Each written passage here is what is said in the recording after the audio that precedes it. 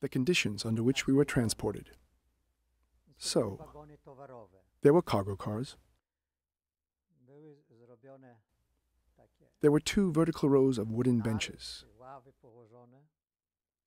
and we were lying down on them.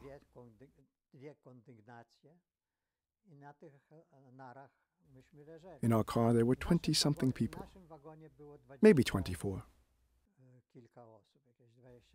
Mothers with small children, even one newborn, my classmates and colleagues from high school.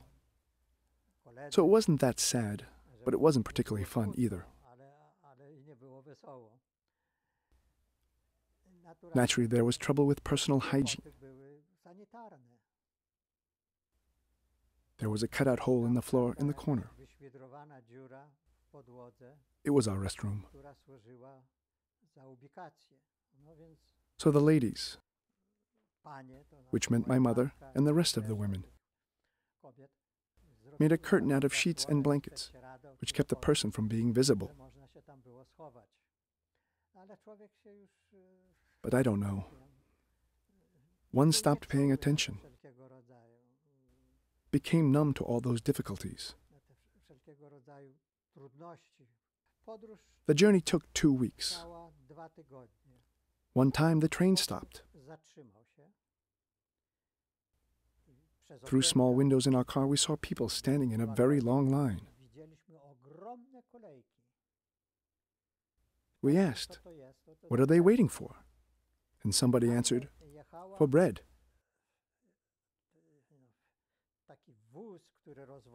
Suddenly a cart with loose boards appeared, which was used to transport food, and potatoes fell out from inside of it. People standing in the line rushed to pick them up. It was shocking for us.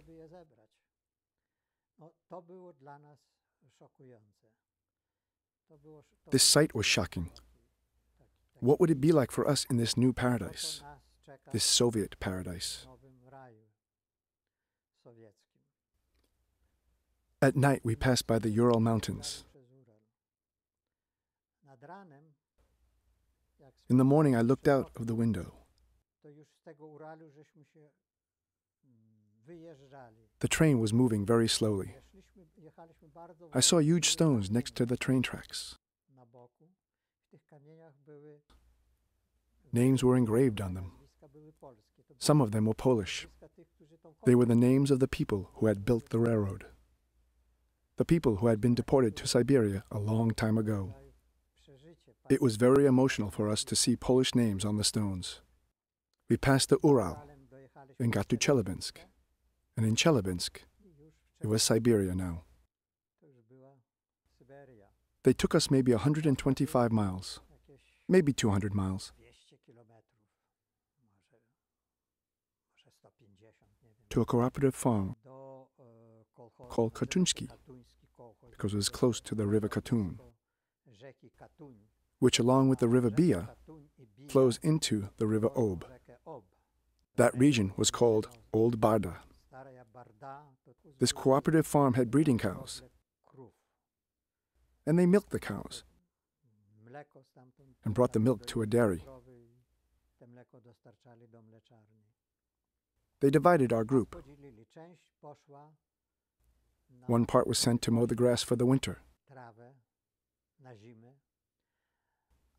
and the part which I was in was sent to build the cow sheds.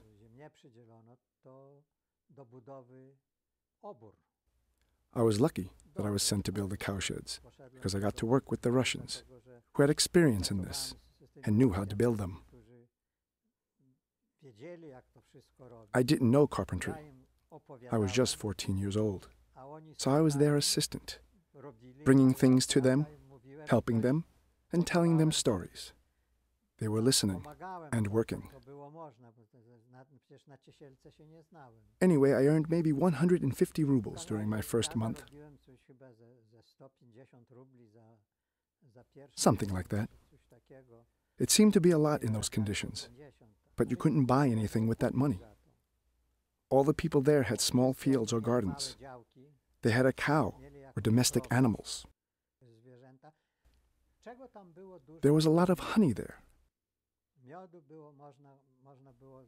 A bucket of honey cost a few rubles. Why? We were so surprised. Why is there so much honey?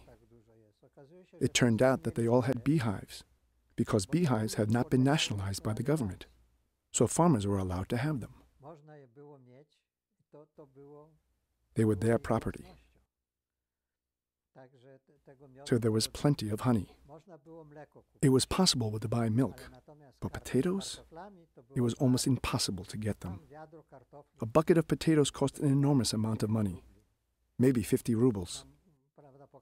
They taught us how to peel them, so you could save the eye of the potato for the next year's crop.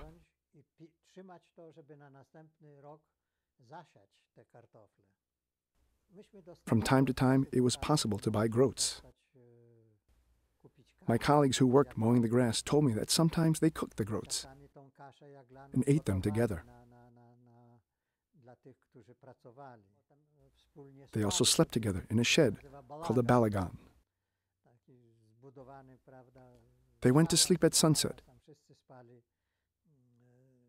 and started to work at sunrise, mowing the grass. The grass was so tall.